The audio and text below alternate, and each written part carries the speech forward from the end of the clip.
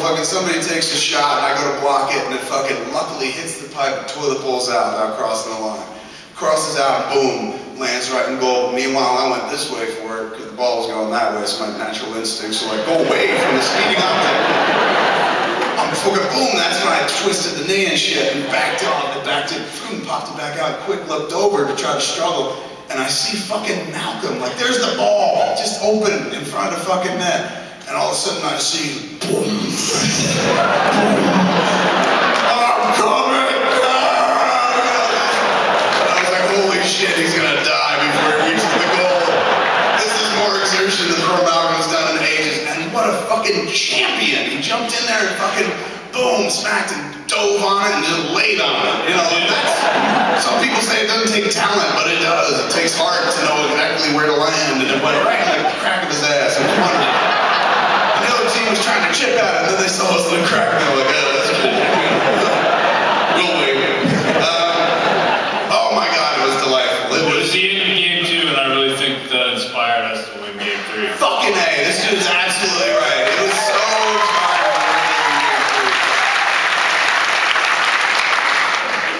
I loved it, man. I love moments like that. Then Malcolm had a big, fucking deep gash on his knee, manly scar and shit. Yeah, Malcolm had the wounds.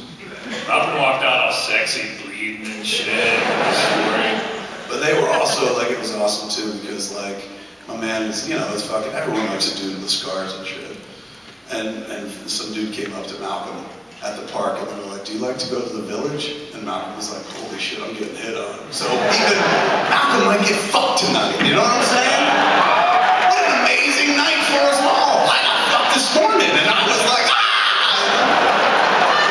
It's a hard week, we were shooting a movie all week and shit like that. And then I was not gonna make a plane, so I was like, get me a car to drive me, I could sleep in it. Like I was thinking SUV and the fucking stretch limo pulled up. I was like, I don't want to, I can't go to Brantford and show up in a stretch limo. They're like, oh, Hollywood, look who's here. Yeah, we didn't do too well, did it, Hollywood? Like, I'm here to help. Oh, sure, help with your large car like that. Who do you got in there? Pauly Shore?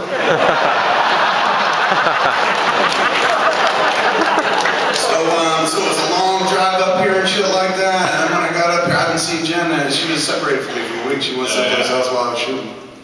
So I hadn't seen her in a week, and I was like, I was total dick to her on the phone last night. At one point, I was done with work and shit like that. And I was like, hey man, I was all tense from the day. And not in a bad way, but just like, you know, and so I called her and she was like, you're gonna make your flight? I was like, I'm not gonna fly. I'm gonna be driven up there.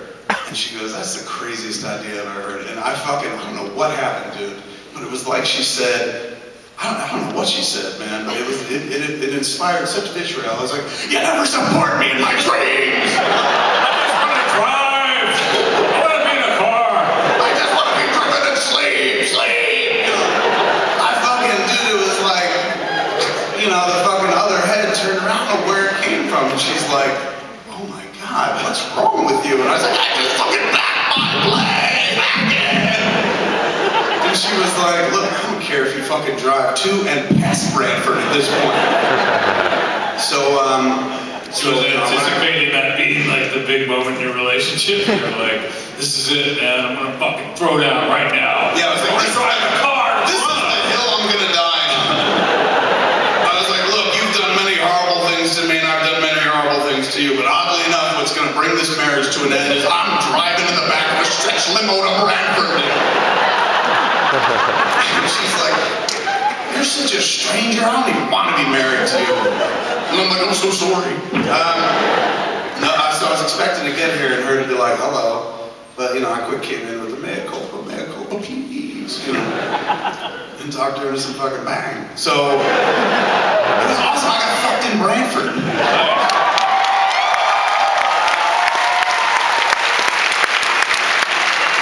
don't have a lot of dreams, Scott. I'm not a big dreamer.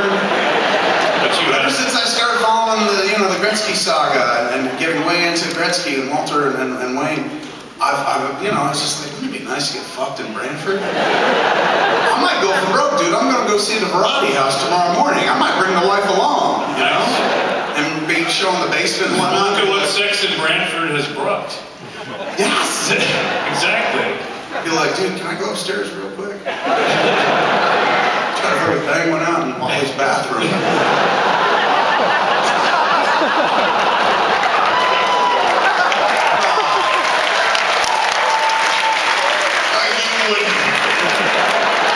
Oh my God, you'd never buy a drink again in your life. Any bar you go into, you just be like, fuck my wife in Walter Gretzky's bathroom. People be like, I'm buying him 3 shots. So that was like, for me, that was the highlight of the day at that point. It was awesome. We fucking Brantford. I'm gonna get a t-shirt. I fucked in Brantford. In parentheses, my wife. But I was just like, it's not gonna get better than this, man. It's just like, it was one of those good sessions too. It was kind of almost like making love. I don't want to sound gay, but I made love to my wife. It was one of those really nice sessions and shit. And I was like, today's not gonna get better than this. It's all downhill because I know I'm gonna get in net and be like, snap, or fucking like just, I thought the score was like 40. Yeah, totally. I thought my heart would explode. I was prepared, I was literally prepared to die in Brantford. Totally. Like, I fucked in Brantford, I died in Brantford.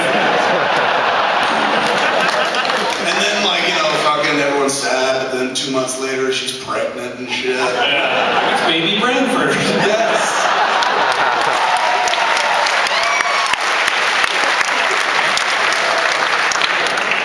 Fucking Brantford Smith wants to play. Yeah. And then he just moves to Brantford to raise her child in this hockey environment. And the next thing you know, he's the greatest hockey player ever known. All right. You're baby Brantford. Okay.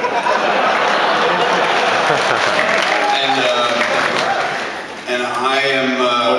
What age, baby Brantford? What's that? Like, what age am I like?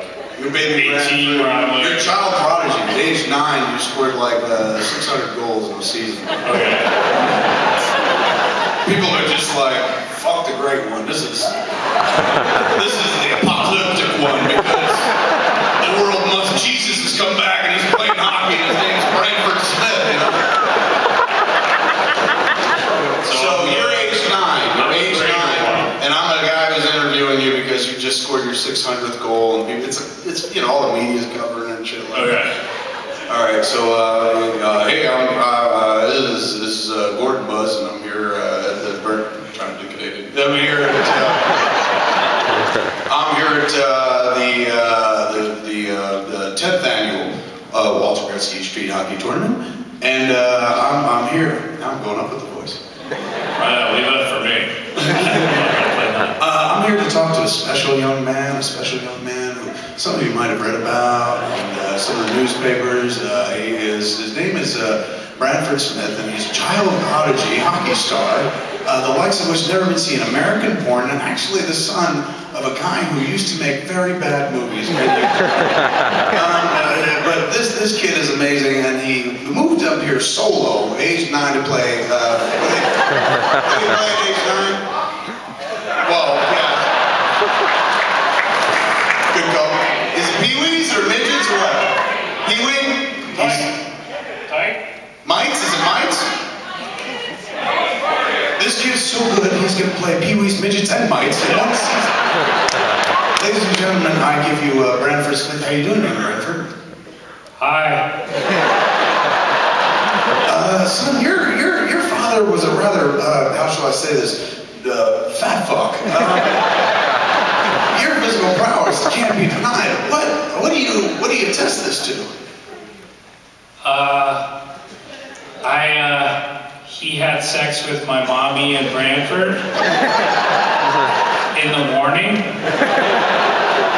and it's on tape that it was like a highlight for him, and then that's why.